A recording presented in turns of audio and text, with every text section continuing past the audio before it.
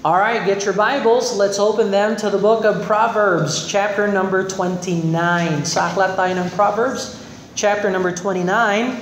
The Bible says, "He that being often reproved hardeneth his neck, shall suddenly be destroyed, and that without remedy." So kung Tagalogin natin ang Bible, ang sabi ng Bible, ang madalas na masaway na nagpapatigas ng kanyang leeg, biglang mababali at walang kagamutan o wala ng lunas ang kanyang mararamdaman.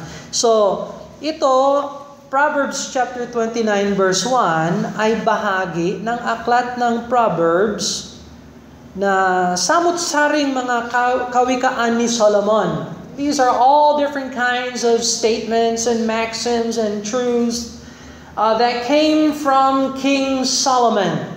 He is the writer. He is the writer of this book.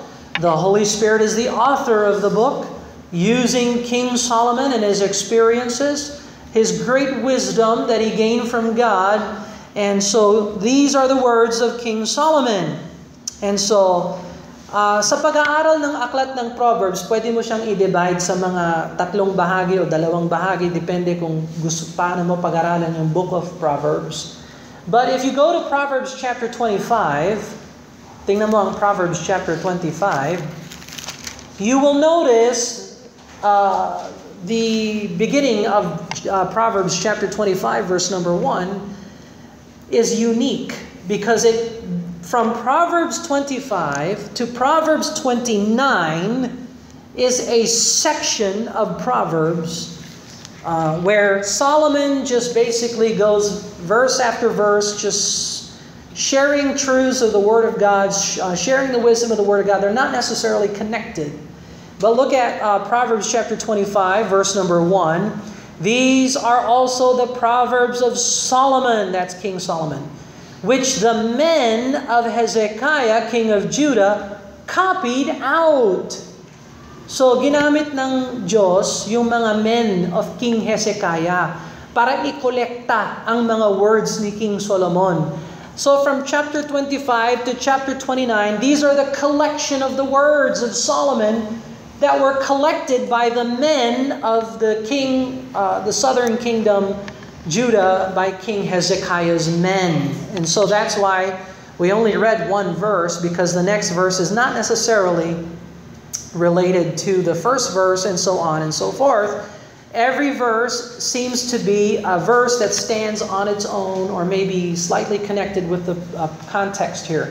So just understand that the book of Proverbs from 25 to 29 is a collection of words of Solomon, inspired by the Holy Spirit of God, and compiled by the men of Hezekiah. So here in Proverbs chapter 29, verse number 1, merong principle si Solomon na gusto niyang i-share, na ituro. Ito ay karunungan galing sa Diyos. Now, saan nakuha ni Solomon ang kanyang karunungan? Where did Solomon get his wisdom from? Well, God gave it to him, and he asked for it. Go over to 1 Kings chapter 4. So, 1 Kings chapter 4 is a great example. Anong page ang 1 Kings chapter 4? 1 Kings chapter 207? 207? Sa sample natin. Page 207. 1 Kings chapter 4, and look at verse number 29. 1 Kings chapter 4 and verse 29. Notice what the Bible says here.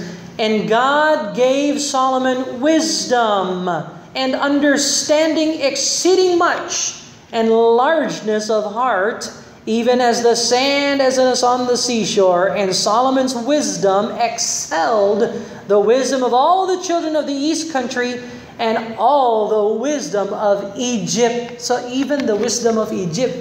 Now, ngayon, ang mga tao na namamangha sa mga pyramids ng Egypt, paano nagawa? Ayun si Brother Dante, architect.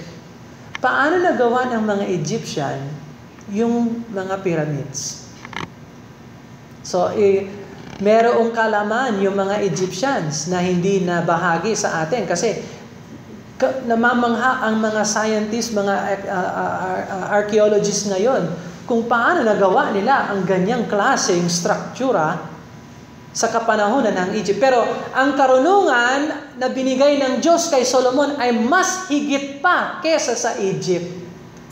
Kaya yung temple na itinaguyod ni Solomon at yung kaharian ni Solomon ay talagang napakaganda at napaka-symmetrical and perfect. Dahil nga itong karunungan ay galing sa Diyos.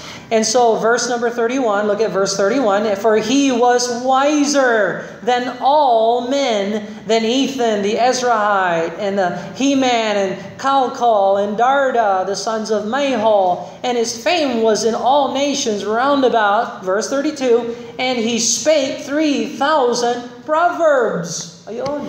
Ang dami niya palang mga kawikaan ng mga sinabi. At hindi naman lahat inspired ng Holy Spirit.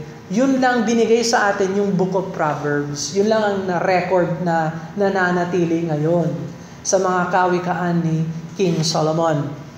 His songs, meron din siyang mga awit na sinulat. And sure enough, there's one psalm of Solomon in the Book of Songs in the Old Testament. Ano yung Book of Songs? Ano yung songbook ng Old Testament?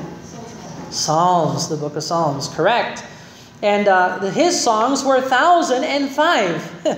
And so he spake of the trees. So he had knowledge of nature and horticulture and trees. From the cedar tree that is in Lebanon, even unto the hyssop that springeth out of the wall. And he spake of also beasts. Man, he was expert when it came to animals, veterinarian. And fowl, bird, creeping things, insects, and fish. Pati pangingisda, marunong si Solomon. Dalubhasa siya.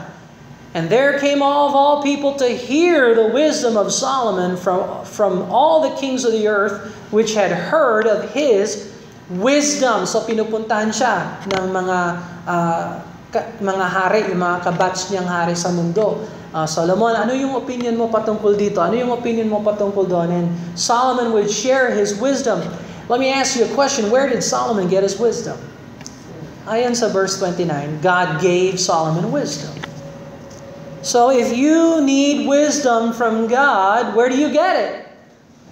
You get it from the Lord. How do you get it from Him? Yeah, through the Holy Scriptures, but you have to ask. You have to ask. Sabi ng Bible, ask.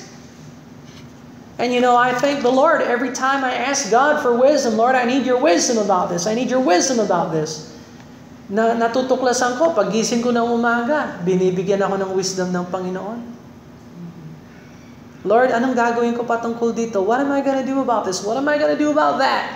Lord, help me. And God gives you wisdom. Let me tell you something. When God gives you wisdom, use it. Trust in God.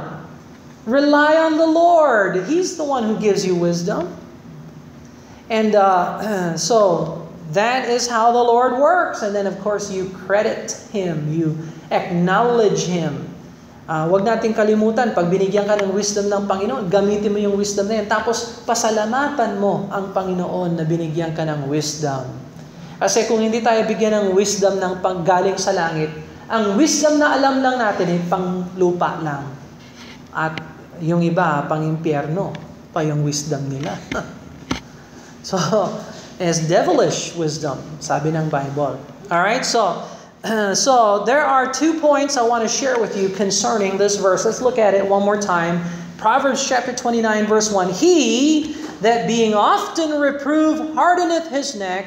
That's why he's often reproved. He hardens his neck. Shall suddenly be destroyed. And that without remedy. Now, is this a promise from the Word of God? Yes, it is. You have to understand the words of God. God means what He says. Kung ano ang nakasulat dyan, yan ang katotohanan. Kaya kung ang tao ay pasaway, ng pasaway, ng pasaway, at matigas ang kanyang ulo, matigas ang kanyang leeg, babaliin yan ng Diyos kaagad-agad at wala hong lunas ang mararanasan ng tao na ganyan. Yan ang salita ng Diyos, yan ay katotohanan at pansinin ninyo sa buhay ninyo yan. You need to pay attention to your life. Concerning this, are you often reproved? Are you being often reproved? Often corrected?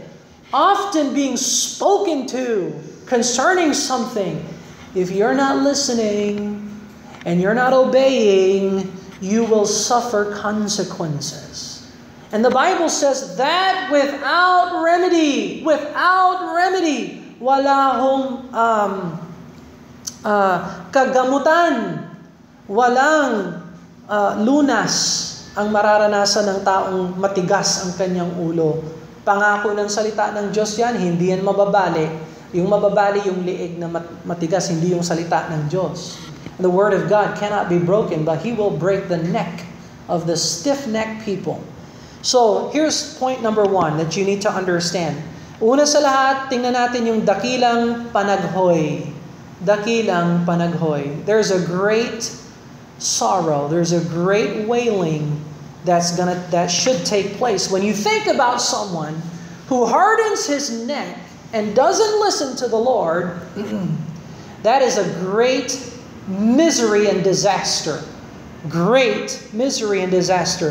Ang mga pasaway, pasaway sa magulang, pasaway sa mga namamahala, pasaway sa may authority. Halimbawa, ang pastor or in my case, missionary or whatever, pasaway sa kanilang konsensya, nakukonsensyahan ka na, pero pasaway ka pa rin. Pasaway sa Biblia, sa salita ng Diyos, ang mga hatol, at sa mga hatol ng Diyos na pinapadala ng Diyos. By the way, ang Diyos nagbibigay ng warning. Maraming warning ang Panginoon. Ha? Pero kung hindi ka nakikinig sa warning, talagang ibibigay sa iyo ng Diyos ang kanyang palo. And that is very severe. That is very severe. Nagbibigay siya ng kahirapan sa pagkatao o sa katawan. Ha? Yung mga masasamang pakiramdam na nararanasan natin, yan ay warning. Warning sign na ituwid mo na yung ginagawa mong mali. That is a warning from the Lord. Kaya pag pinabayaan mo yung mga warning na yan, mauuwi yan sa hatol ng Diyos. Okay? So, in the physical body, when your body is not doing well and you feel something's not right, that is a warning. Could be your blood pressure. It could be your vision. It could be your, I don't know, whatever, blood test or whatever. All that is a warning sign from God. And if you don't take heed to the warning, you will suffer the consequences, you see. But that's the physical body. I'm talking about the spiritual life. I'm talking about the spirit. And so God is faithful to show us His Word and to warn us and to warn us and to warn us. But if we do not listen to the warning of God, God's judgment will be upon us. Tayo ang mananagot sa warning ng Panginoon. Kung hindi natin pakinggan ang warning ng Diyos. And we are often reproved. Often reproved. Subalit, nauuwi sa wala ang reproof ng Panginoon, yung payo ng Panginoon, yung pagsasalita sa atin ng Panginoon. Pag binabaliwala natin ang salita ng Diyos sa buhay natin, nauuwi sa wala, yan yung pagmamatigas ng leeg na sinasabi ng Bible. That's what it says, hardeneth his neck. Hardening your neck is a symptom that you are not yielded to the Lord. Hardeneth his neck. Binabaliwala ang mga babala, hindi pinagbibigyan pansin ng mga babala, pinagpapatuloy pa rin ang kasalanan at paggawa ng mali. Bagamat nandyan na ang mga babala ng Diyos, patuloy pa rin. At hindi lang yon, balang araw, yung mga nagbibigay ng babala, magagalit ka pa sa nagsesermon, nangangaral, nagsasabi na gumawa ng tama. Kung hindi ka mag-surrender, maiinis ka talaga sa nagsasabi sa iyo, gawin mo ang tama, mali ang ginagawa mo, ngayon gawin mo ang tama. Pag hindi ka pa nakinig, maiinis ka, magagalit ka sa kanya. Tingnan mo ang Proverbs chapter 5, for example. Proverbs chapter 5. You know, when a person reproves you and corrects you over and over again, the tendency of the heart is to hate the reprover. Go over to Proverbs chapter 5 and verse number 12. Proverbs chapter 5, verse number 12. Now, is this Bible or not? Here's what it says. Proverbs chapter 5, verse number 12. And say, how have I hated instruction? I hated instruction, and my heart despised reproof. My heart despised reproof. Kinayayamutan ko ang turo. Nainis na ako sa mga nagtuturo sa akin. Ayaw ko na ng instruction. Inaalimurahin ang nagsasaway. Yan yung sinasabi ng Proverbs 5:12. So, kinokorek ka ng kinokorek, hindi mo tinutuwid yung sarili mo, ang mangyayari, magagalit ka sa nagtutuwid sa'yo. Imbis na magalit ka sa sarili mo at ituwid mo yung sarili mo, magagalit ka sa reprover. Ganyan ang ugali ng tao na hindi surrender sa Holy Spirit. Lumalala ang kanyang kondisyon. Tingnan mo ang Proverbs chapter 10 verse 17. Proverbs chapter 10 verse 17, and it doesn't get better. It doesn't get better. Somebody says, I hate instruction. I despise reproof. It doesn't get better. Look at Proverbs chapter 10 and verse 17. Proverbs chapter 10 verse 17. He is in the way of life that keepeth instruction. Yung nakikinig sa instruction, nasa landas siya ng buhay. But he that refuseth reproof erreth. Yun namang tumatanggi sa saway ay nagkakamali. So, not only do you hate instruction, not only do you despise reproof, but you refuse reproof. I don't want to hear it. I don't want to follow the ways of the Lord. I'm sick of this instruction. Parang yung dayuhan na nasa airport. Sabi niya, ayaw ko na sa Pilipinas. Maraming cheche-bureche. Alis na lang ako dito. Lilipad na lang ako sa ibang bansa. Sabi ng mga Pilipino sa kanya, saan sir kayo pupunta? Sabi niya, doon na lang ako sa iba. Wag lang sa Pilipinas. Saan? Sa Cebu. Doon ako lilipad sa Cebu, sabi niya. Hindi niya alam. Pilipinas din pala yung Cebu. Pero pag ang tao sinusuway at hindi sumusunod sa pagsasaway, yung kanyang leeg ay matigas. Balang araw, magiging matigas ang kanyang puso. Ang aalimurahin niya, ang kinapupuutan niya ay yung nagsusuway. Yan ay hindi magandang ugali. Yan ang sinasabi ng Bible, he that being often reproved hardeneth his neck. Yung kondisyon ng ganyan, hindi ho yan magiging maganda. And so, ano ang babala ng Diyos sa mga hindi ligtas? Huwag kang umasa sa sarili, huwag kang umasa sa relihiyon, huwag kang umasa sa mga maling turo, huwag kang umasa sa tradisyon o sa ritual o gawain ng tao. Umasa ka kay Kristo lamang. Alam mo, ganun lang ang mensahe ng kaligtasan, ang daming naiinis doon. Hindi nila tinatanggap yan. Hindi pa, Brother Bill, kailangan gumawa ako ng mabuting gawa para yung kumpiyansa ko, komportable ako sa sarili ko, komportable ako sa Panginoon. Hindi yun ang daan ng Diyos. Kung yun ang daan ng kaligtasan, edi yun ang tinuro sa atin ng Bible. Pero yun, salungat yun sa salita ng Diyos. Kaya yung kumpiyansa natin, ilagay mo kay Jesus Christ. Huwag mong ilagay sa sarili mo. Huwag mo talagang ilagay sa simbahan o sa iglesia o sa religious works. Ang kumpiyansa ng Kristiyano ay na kay Kristo, hindi sa tao. Yon ang kaligtasan. And so, binabaliwala nila ang babala, hindi binibigyang pansin, pinagpapatuloy pa rin ang kasalanan bagamat alam nila ang tama at mali. Yan ang pasaway. At babaliin ng Diyos ang kanyang leeg at wala siyang lunas. Ito yung pangalawa, yung dakilang pangangamba. Dakilang pangangamba. You know, God says in the Bible that those that are often reproved, those that harden their necks, the Bible says, shall suddenly be destroyed. Suddenly be destroyed. Kung walang repentance, walang mercy ang mararanasan. Total pagwawasak ang mararanasan ng tao na ganyan. Ang pagsapit ng hatol ng Diyos ay palaging bigla. Walang time para mag-ayos o mag-prepare sa gitna ng seguridad, tila panahon ng pagsasaya at katuwaan at kapayapaan, doon babagsak ang hatol ng Diyos. Look at 1 Thessalonians chapter 5.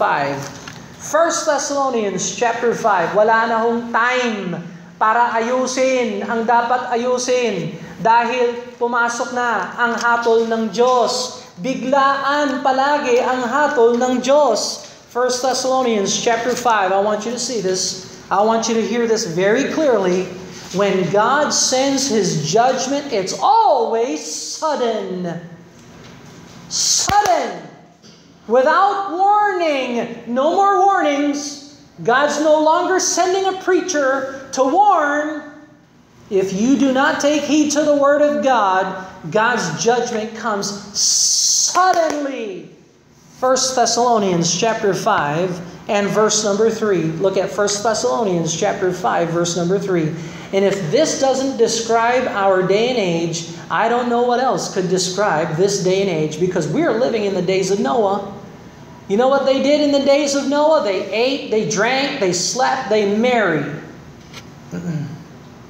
They enjoyed life. You say, well, we're in a pandemic. Are we enjoying life? I'll tell you what, they're certainly not living for God. They would have drank and drugs and wicked sins. Oh, people are having a high time today, but when God's judgment comes in, it's sudden. 1 Thessalonians chapter 5 and verse number 3, sabi ng Bible, for when they shall say, peace and safety, then sudden destruction cometh upon them. As travail upon a woman with child, they shall not escape. This is our day and age. Ito ang panawagan ng lipunan natin. Peace and safety! Peace and safety! That's exactly what, kaya nga may lockdown tayo. To ensure peace and safety. Peace and safety. Now, may peace ba talaga tayo? Ha? Ilang libo ang namatay dahil sa extrajudicial killing. May peace ba sila sa kanilang tahanan? Wala. Peace and safety. May safety ba? Habang nasa mundo tayo na bulok, wala ho tayong maaasahan na peace and safety talaga. Wala. Kahit hustisya nga lang, wala. Kaya wag nating isipin yung pahinga natin ay kompleto sa mundong ito. We will not have perfect rest in a world of tribulation. Wala po. Whether you're in America or you're in the Philippines, this world doesn't know true peace because the Prince of Peace is rejected by the world. And so we live in a day where people are saying peace and safety.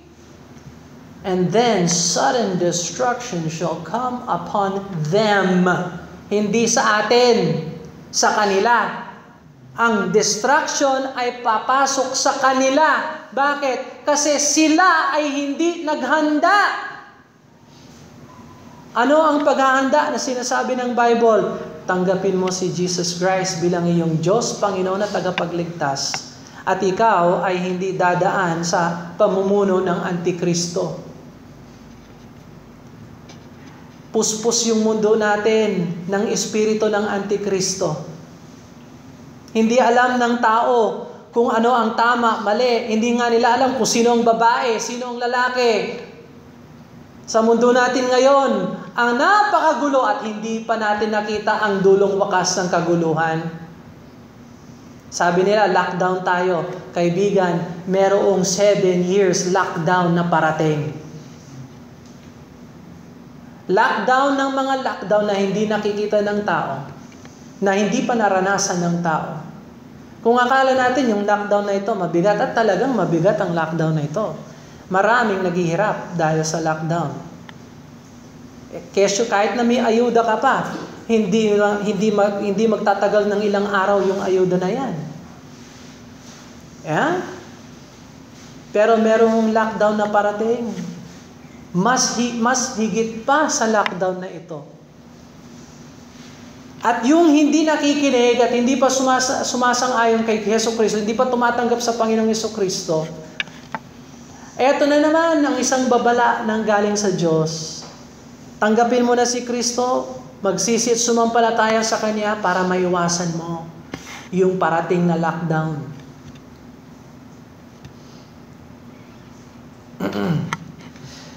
So biglaan ho ang hatol ng Diyos. So, at pagdating ng hatol ng Diyos, tapos na.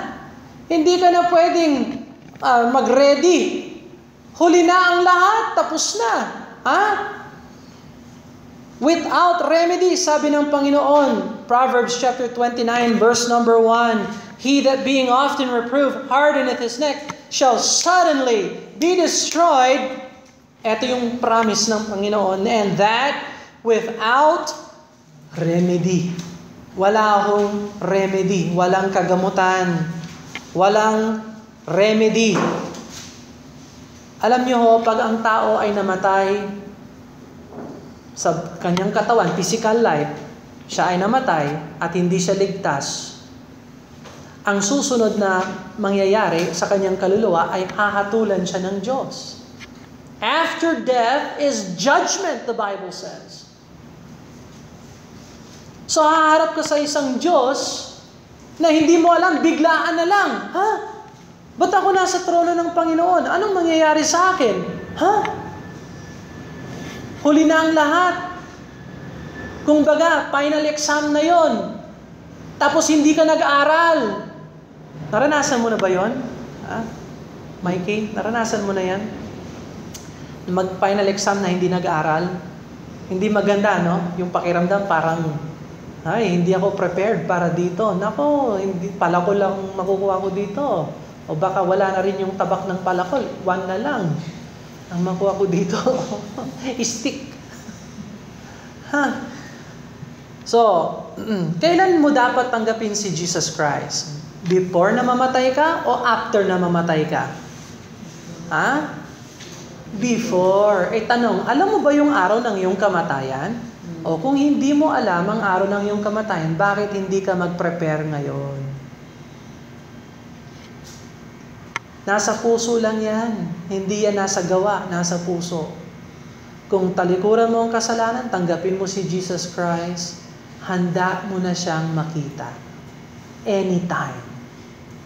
Kasi nakinig ka sa babala ng Diyos, hindi ka nagmatigas, kaya hindi ka papasok sa pagwasak. Brother Bill, nagmamatigas pa, ganyan. O, di bahala. Bahala. Pero haharap ka sa Diyos, wala kang tagapagligtas, wala kang tagapamagitan, wala kang tagapagtubos ng iyong kaluluwa. Oh my, kawawa ka talaga.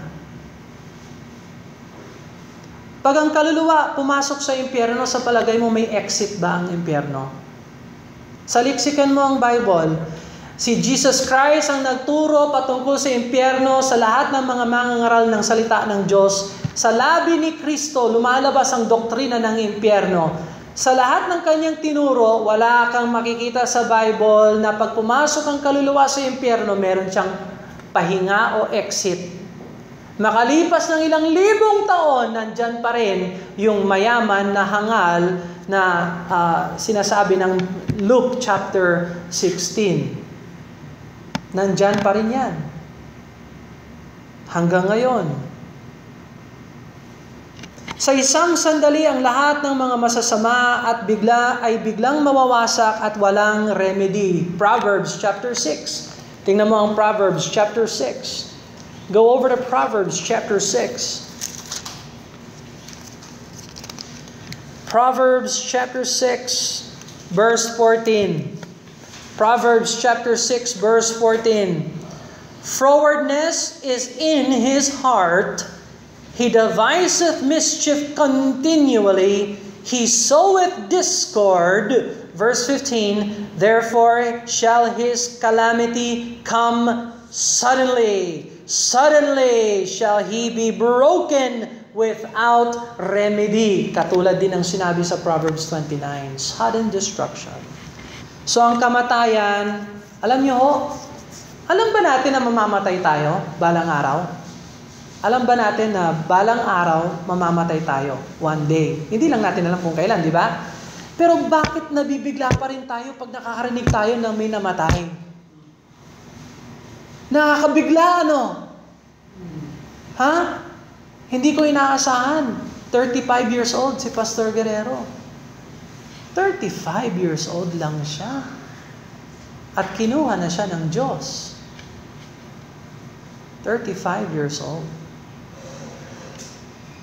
Nung narinig ko yung balita, talagang biglang na-surprise talaga ako. Alam natin ang kamatayan ay parating. Alam natin na maghanda dapat tayo. Pero kahit na alam natin ito, biglaan pa rin, ano? It is still a surprise. It is still sudden. Hindi natin maaaring itabi ang kamatayan. Hindi natin maaaring i-joke yung kamatayan. Sir, bumalik ka na lang bukas. Asikasuhin ko muna kasi, meron kasi akong mga labada. Anyway, ano ba yan? Meron akong dapat ayusin sa buhay. Hindi pa ako ready para sa'yo. Yung iba, mayaman. Magkano, doktor? Magkano? Ang operasyon. Hindi, sir. 1 linggo ka na lang. Hindi, masyado akong maraming pera para sabihan mo ako ng ganyan. Anong kailangan kong gawin? Anong gagawin pag kumatok yung kamatayan? Hindi na lang ako sasagot. Sarado ko na lang yung bintana. Wag muna. Meron akong mga anak na pinapalaki. Inaayos ko muna yung buhay ko. Ang daming mga pinuntahan ng kamatayan. Hindi maaaring itabi ang kamatayan. Yung impyerno, yan ang katakot-takot na lugar. At yan ang pupuntahan ng nagmamatigas na pasaway. Maliban lang kung tanggapin niya si Jesus Christ sa kanyang buhay. Bumaling o mamatay sa impyerno. Iyon ang choice. Magsisi o mapahamak. Would you bow your heads and close your eyes? Isa lang itong warning, itong message na ito. Warning lang ito. Nasa sayo kung pakikinggan mo ang warning ng salita ng Diyos. Nasa sayo kung gusto mong tanggapin si Jesus Christ bilang iyong Diyos, Panginoon at tagapagligtas habang may panahon, habang may buhay. Nasa sayo kung nais mong maligtas sa grasya ng Diyos, tanggapin si Jesus Christ, kilalanin mo siya, mag-repent, have faith in Jesus Christ, at tatanggapin ka ng Panginoon. Kahit na gaano ka kasama, tatanggapin ka ng Diyos. Dahil siya ay pumarito para sa iyo, para sa lahat. Nasa sa atin kung tayo ay magsisi at sumampalataya kay Kristo. Pero sasabihin ko po sa inyo, ang katotohanan ng salita ng Diyos, hindi ho maghihintay ang grasya ng Diyos. May dulong wakas din ang araw ng Panginoon. Ang grasya ng Diyos ay may dulong wakas. Kaya habang may panahon, ngayon ang araw ng kaligtasan. Ngayon ang araw na dapat tanggapin mo si Jesus Christ.